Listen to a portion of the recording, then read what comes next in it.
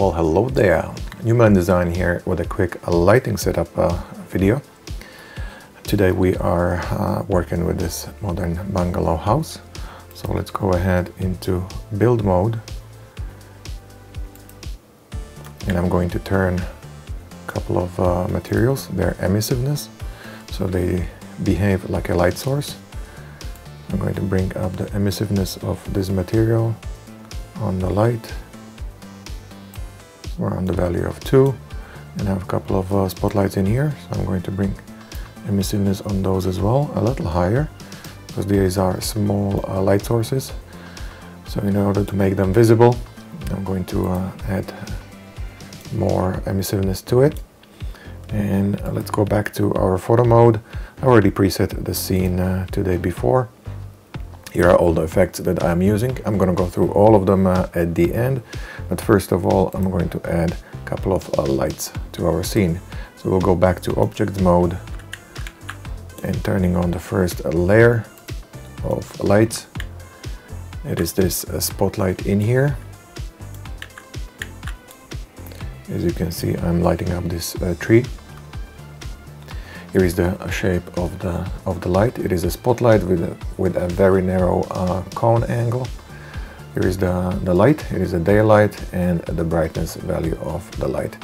I use the target tool in here to aim the light directly at the tree.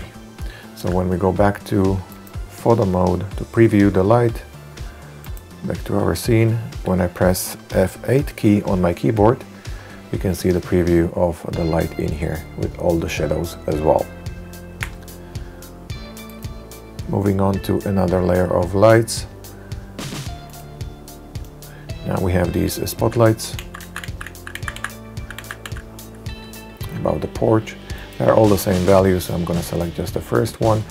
It is a little different shape of the spotlight. The cone angle is a little wider than the previous spotlight. The temperature of the light is white or daylight, pretty much the same as the previous spotlight. The brightness value is slightly up and the cone angle pretty much the same as before. Now let's go back to our photo mode to preview the light. I'm going to press F8 key again, and here you can see the effect. There's a couple of shadows in here, so they are disappearing. Especially under these the chairs on those sofa on the porch. When I press F8, you can see or preview the light with shadows as well. Going back to build mode, turning on another layer of lights. Here we have this main light on the porch. As you can see, there is 5 lights on this specific light.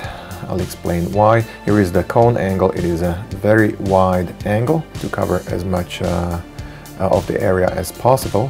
Now I used 5 of the same cone light or the same light. The reason being this center one, the one in the center, is pointing down.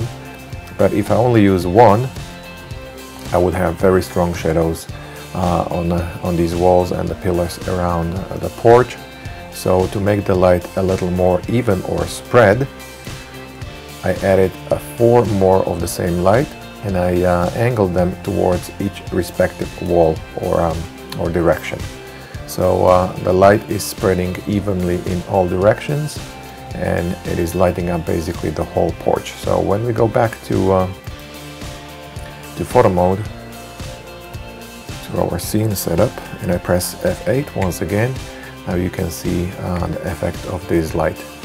There are all the shadows in there under the chairs and the table, and the light is spread more evenly. If I only had the one in the center, here would be the shadow, as you can see in here, the bottom one.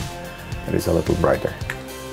So let's go back to our build mode for our last layer of lights, and that's basically the lights from the interior. You can see there is a lot of them, but I'm not going to go through all of them because they are covered in a separate tutorial for the interior of this house. So let's just go back to photo mode to have a look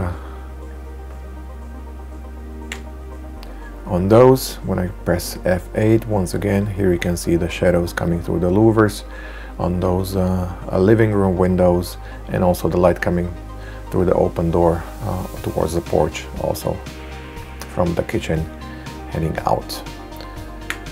So that's all the lights. Now let's go quickly through our effects that we use today.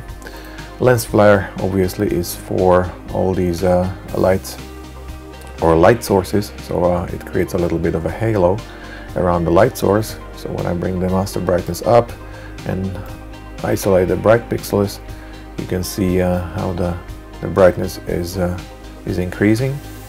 So let's find the right value for the lights.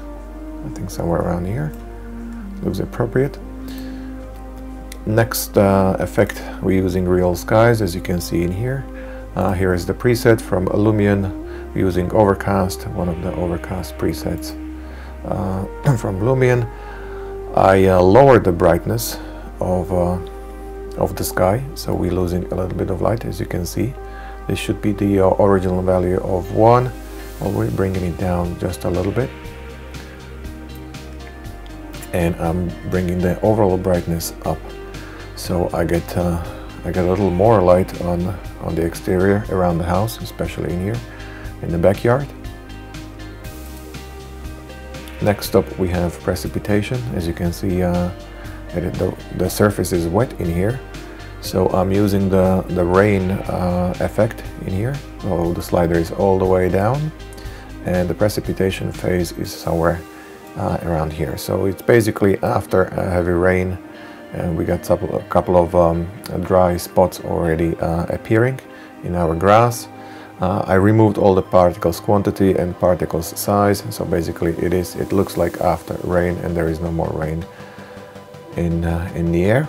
So that's precipitation. Fog, that comes with the overcast preset. We forgot a little bit the background and the lower portion of the clouds. So here is the preset. Density fall off. Basically it's not reaching too high into the sky. And the fog brightness. Next up, sky and clouds. As you can see, it's automatically disabled in Lumion when you use real skies. Same goes with the sun. When I turn it off or on, it does not make any difference. So we are only using a light coming from the real skies. Sharpening tool, just increase the intensity a little bit. Exposure, we're bringing the exposure up slightly from the original value, to give a little bit more light into our scene. Color correction, here we have the temperature. It's going a little down. As you can see, our scene is it is a diffuse light. It is an overcast scene, so the color should be towards the blue spectrum, so colder colors, as you can see in here. The brightness goes up, but the contrast goes down. We have overcast, so a lot of diffuse light. That means no sharp shadows from the skies or from the natural light. That's why the contrast goes down.